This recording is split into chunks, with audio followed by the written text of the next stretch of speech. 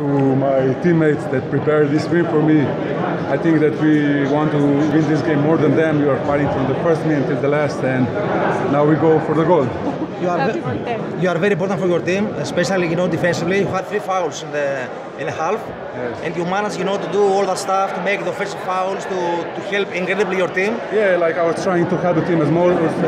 Also, my teammates had me guarding the Stoll brothers. They're like amazing players, so I think this is team effort. Do you think that you will show this game, to your kids or to your of course, to your relatives when you grow up? This is go to the history books. Okay, thank you. You're welcome.